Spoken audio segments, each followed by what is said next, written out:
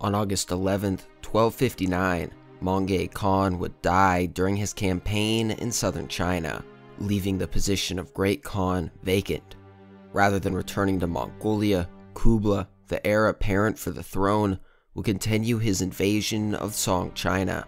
But in 1260, Kublai received news his younger brother Ariq Böke was challenging him for the title of Great Khan. Most of Mongke's immediate family supported Ariq Böke, including the members of the Ogadad, Chagatai, and Jochi families.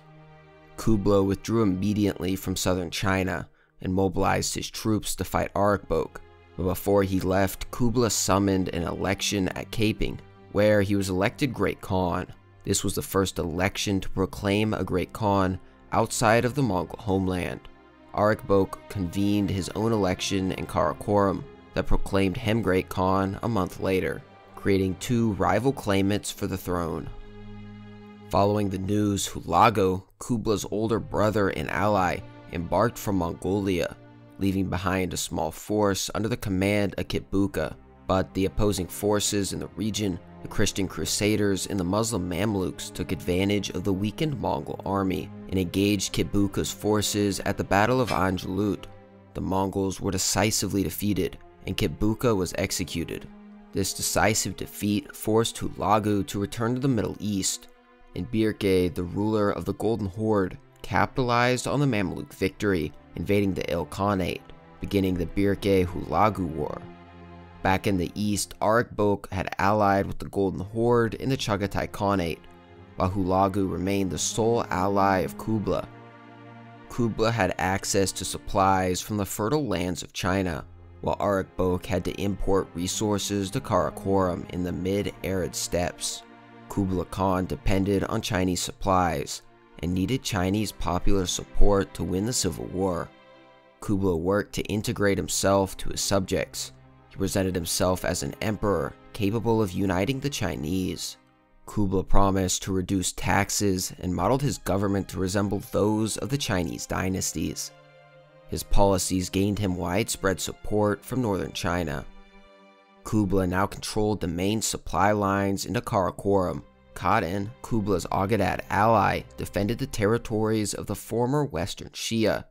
Kublai's troops guarded the areas surrounding modern-day Beijing.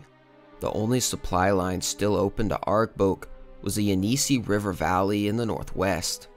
When Kublai's army advanced toward Karakoram in late 1260, Ariq Böke retreated, but the oncoming winter then compelled Kublai and Ariq Böke to encamp their armies and wait for spring. In the meantime, Khaden defeated and executed Alandar, a general sent to secure the vital Central Asian trade routes for Ariq Böke. Kublai's victories left Algu as Ariq Böke's only standing ally. Ariq Böke convinced Algu to take control of the Chagatai Khanate in Central Asia. The Khanate became an important source of Ariq Böke's provisions. In 1261, Kublai and Ariq Böke engaged in battle at Sumultai.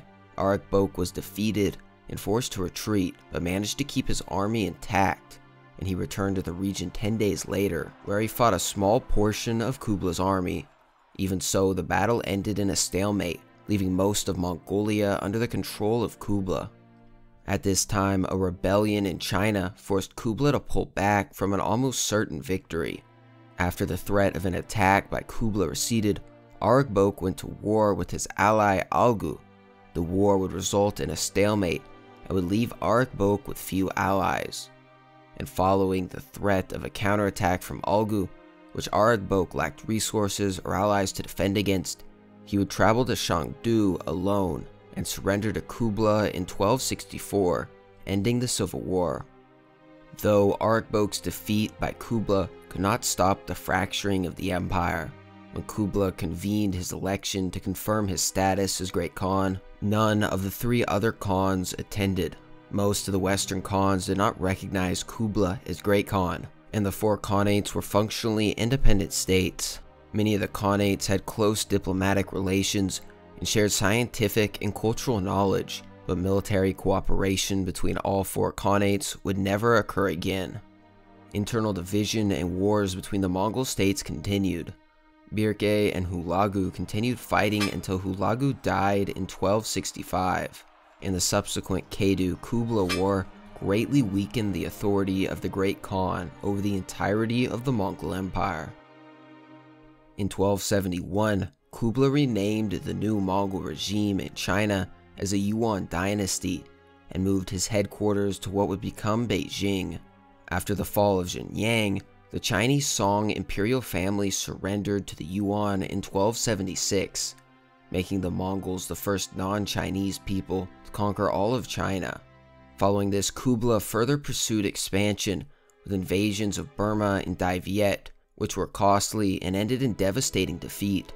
In 1274 and again in 1281, Kublai Khan invaded Japan.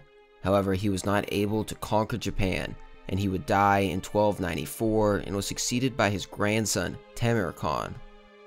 When Ghazan took the throne of the Il Khanate in 1295, he formally accepted Islam as his own religion, marking a turning point in Mongol history. Despite this, Ghazan continued to strengthen ties with Temür Khan and the Yuan dynasty in the east. After a bloody battle between Keidu and Temür's armies near the Zakhan River in 1301, in which Keidu would be killed and succeeded by Dua, this would end nearly a century of conquest and civil war, which was followed by relative stability, and international trade and cultural exchange flourished between Asia and Europe. Communication between the Yuan dynasty in China and the Il Khanate in Persia further encouraged trade and commerce between East and West. In 1304, all of the Khanates approved a peace treaty accepting Yuan Emperor Temür's supremacy. This established the nominal supremacy of the Yuan dynasty over the Western Khanates, which would last for several decades. This supremacy was based on weaker foundation than that of the earlier Khans, and each of the four Khanates continued to develop separately and function as independent states. After the death of Yesun Temür, civil war erupted in the Yuan dynasty in 1328 through 1329. Tuh Temür became the new Khan and Khanbalik, while Yesun Temür's son, Raghiba, succeeded to the throne in Shangdu, leading to civil war, known as the War of the Two Capitals. Tuh Temür would decisively defeat Raghiba and be elected in 1329. With the death of Ilkhan Abuset-Batur in 1335, Mongol rule faltered, and Persia fell into political anarchy. Along with the dissolution of the Ilkhanate in Persia, Mongol rulers in China and the Chagatai Khanate were also in turmoil. The plague, known as the Black Death, which started in the Mongol dominions and spread to Europe, added to the confusion. Disease devastated all of the Khanates, cutting off commercial ties and killing millions. As the power of the Mongols declined, chaos erupted throughout the empire, as non-Mongol leaders expanded their own influence. The Golden Horde lost all of its western dominions to Poland and Lithuania between 1342 and 1369. The last Yuan ruler, Togon Temür, was powerless to regulate those troubles, a sign that the empire had nearly reached its end. Increasingly isolated from their subjects, the Mongols quickly lost most of China to the rebellious Ming forces, and in 1368 fled to their heartland in Mongolia. The two main parts of the Chagatai Khanate were defeated by Timur, who would go on to found the Timurid Empire. However, remnants of the Chagatai Khanate survived, and the last remnants of the Chagatai state to survive was the Yarkhanate Khanate, until its defeat by Oirat in 1680. The Golden Horde broke into smaller Turkic hordes that declined steadily in power over 4 centuries. Among them, the Khanate Shadow, the Great Horde, survived until 1502, the Crimean Khanate lasted until 1783, whereas Khanates such as the Khanate of Bukhara and the Kazakh Khanate lasted even longer. Thank you everybody for watching. Please leave a comment letting me know your thoughts, and consider liking and subscribing, as it truly helps me make a better video for everybody. And as always, thank you for watching The Knowledge Show.